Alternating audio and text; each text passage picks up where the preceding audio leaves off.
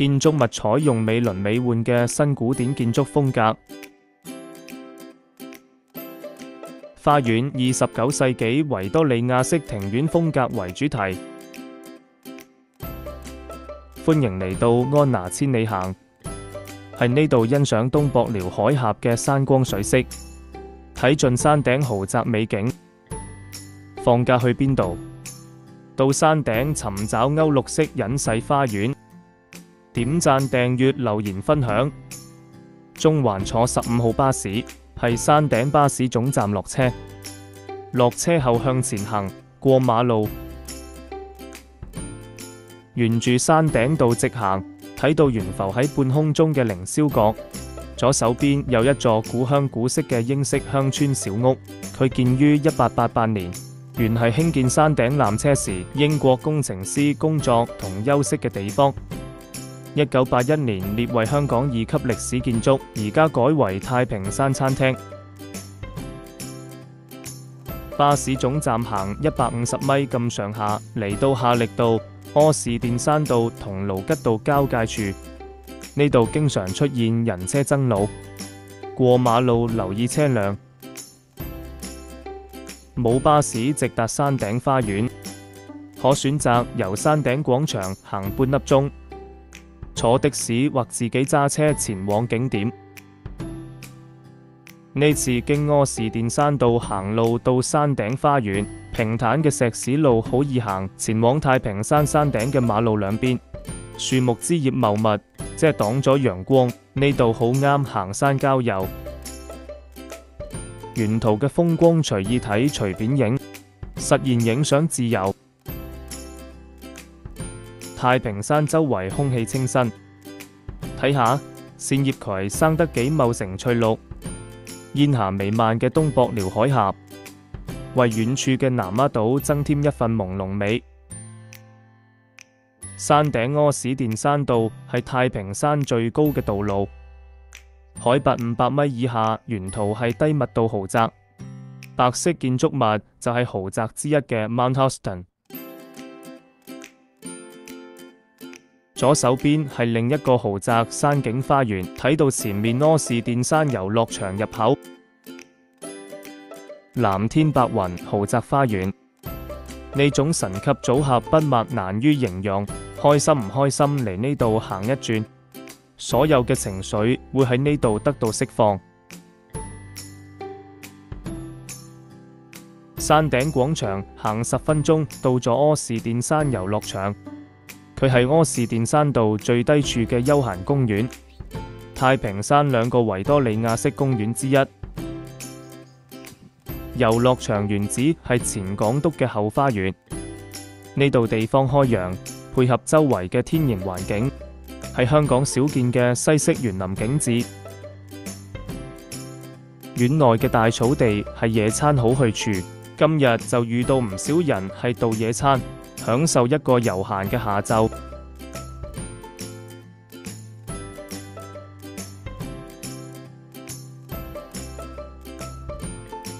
柯士甸山遊樂場被豪宅包圍，似係富豪後花園，花園美景加豪宅背景，有種喺自己花園影相嘅效果。放眼望過去，公園到處出現視覺衝擊。唔怪得呢度成為攝影愛好者打卡、情侶影婚紗相嘅熱門地點。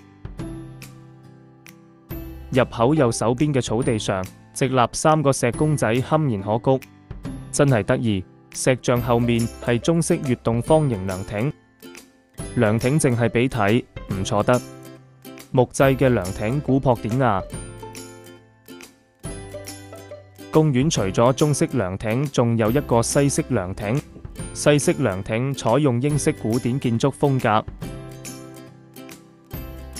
2011年柯士甸山遊樂場翻新之後，原有嘅涼亭、廁所同小食亭改為傳統19世紀英國維多利亞時代設計。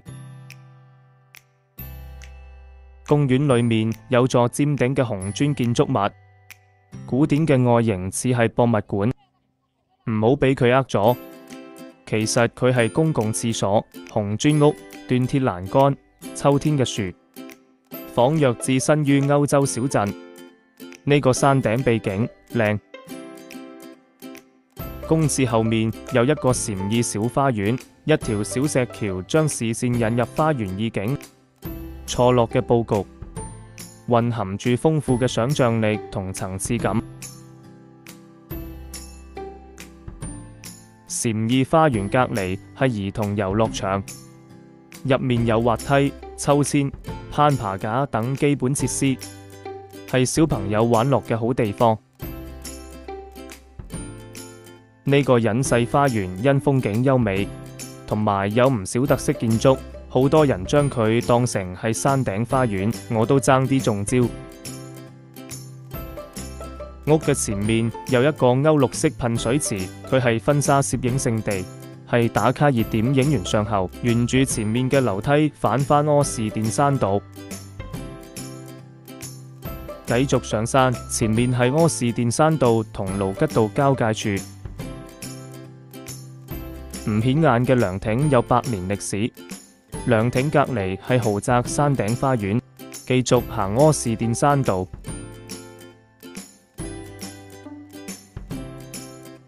山頂花園對面係日本駐港領事官邸耕耘草廬，喺山頂呢個權貴富豪雲集地，耕耘草廬十足對應劉禹錫嘅詩句：談笑有鴻儒，往來無白丁。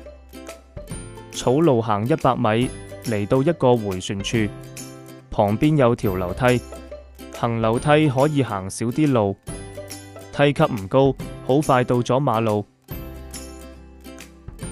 繼續行柯士甸山道，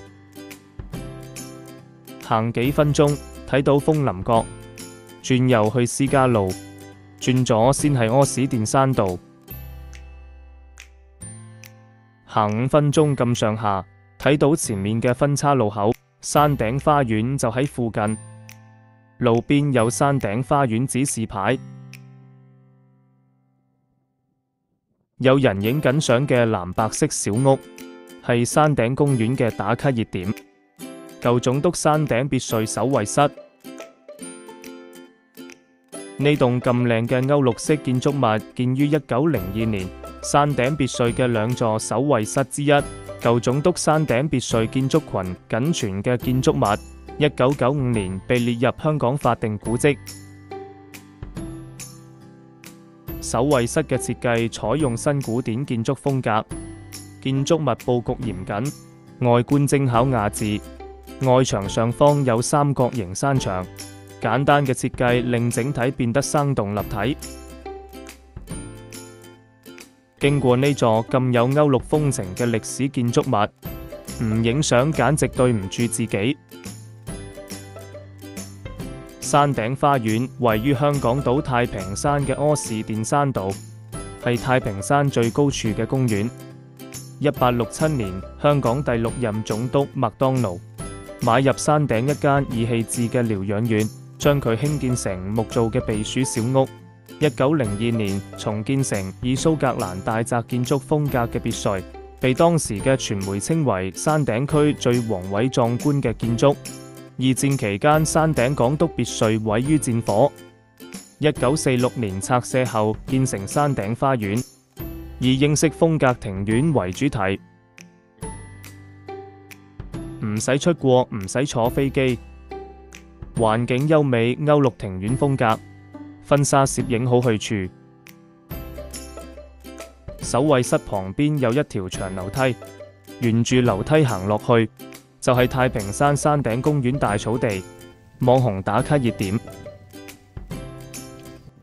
公園由康樂及文化事務署管理，1950年正式啟用，2011年進行翻新。山頂花園已列入寵物共享公園試驗計劃，放假帶寵物嚟呢度野餐，好正。花園依山而建，採用維多利亞西式園林風格，大草地設有3個唔同款式嘅西式涼亭，有平頂配4條石柱，有圓頂配8條石柱，有鍛鐵欄杆加雕花設計，設計各有特色。秋天美景做襯托，3個涼亭都美輪美奐。徜徉其中有如英國貴族秋遊。柯士甸山遊樂場山頂花園一路行來，撞到好幾對情侶影緊婚紗相，浪漫嘅季節，穿上美麗嘅白紗，置身如夢似幻嘅美景，仿若喺秋天嘅童話裏。圓頂石柱隔離有另一片草地，草地上種咗35棵洋紫荊，以心形排列，名為青年同心林。同心林建於2017年，係為咗慶祝香港回歸20週年。呢度都有一個維多利亞式涼亭，斷鐵欄杆加雕花設計，同大草地嘅其中一個款式相同。離開同心林，沿小徑前往太平山山頂，抬頭望見太平山頂電波發射站。文青中意自拍嘅花圃，今日圍封維護緊。遠處紅白色建築物係獅子亭。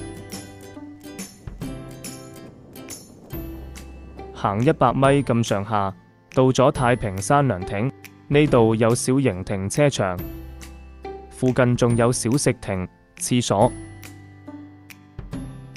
山頂公園涼亭於1979年加建，原址係舊總督山頂別墅遺址。1902年建成嘅總督山頂別墅，自第12任港督伯力入住，直到17任港督嘅金文泰，因交通唔方便，入住率一直唔高。1930年貝路上任之後，再冇港督入住。涼亭前後各放置一對石獅子，石獅子雕工精美細緻，造型威武雄壯。鎮守喺山頂公園涼亭嘅前後，守護扯旗山嘅安穩。獅子亭四周睇到雷達塔，美景加雷達塔影相零舍唔同。企喺獅子亭往下望中央花圃，靚。花圃以花花草草堆砌成4格，中央設有一座斷鐵欄杆加雕花涼亭，充滿英國庭院式嘅風格。山頂花園唔單只有異國風情，仲有香港嘅山光水色。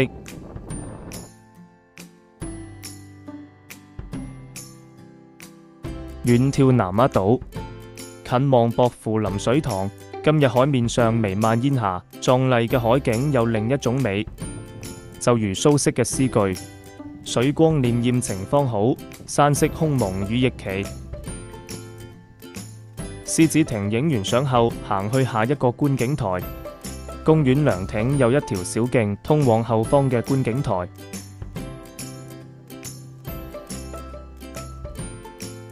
石磚地面上嵌入一個金屬製嘅指南針，咁大嘅指南針第一次見。呢度有一個復古垃圾桶，山頂景點嘅垃圾桶大多數係呢個款式。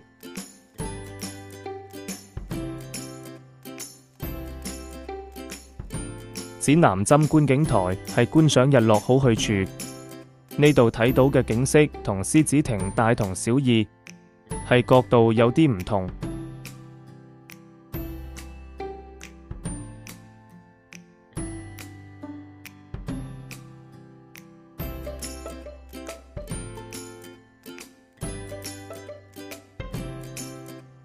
離開觀景台，行小徑前往前港督散步嘅地方。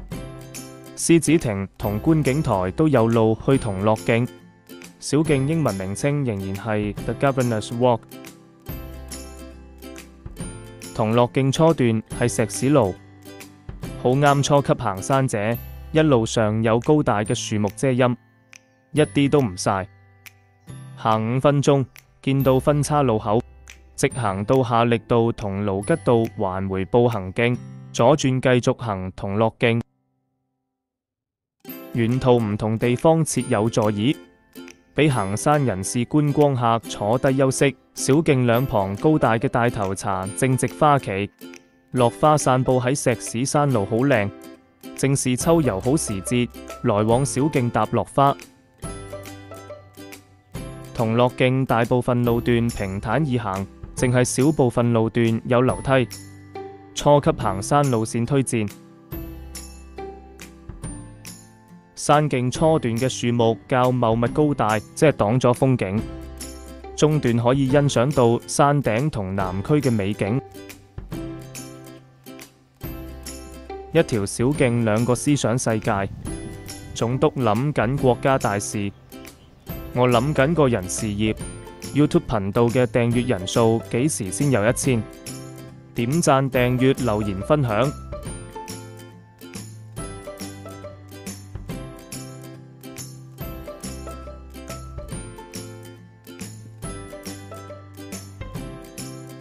沉浸式思考人生，路都係要繼續行。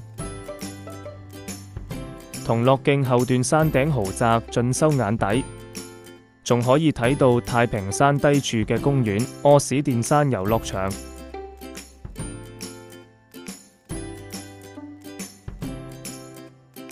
同樂徑唔長，行只要4個字，前面係有3個涼亭嘅大草地。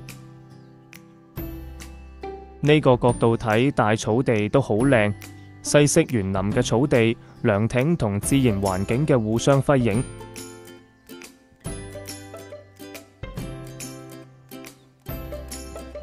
離開山頂花園，仲返柯士甸山道沿路落山，同一個街景上山落山嘅感覺唔同，但一樣係拍攝好地方。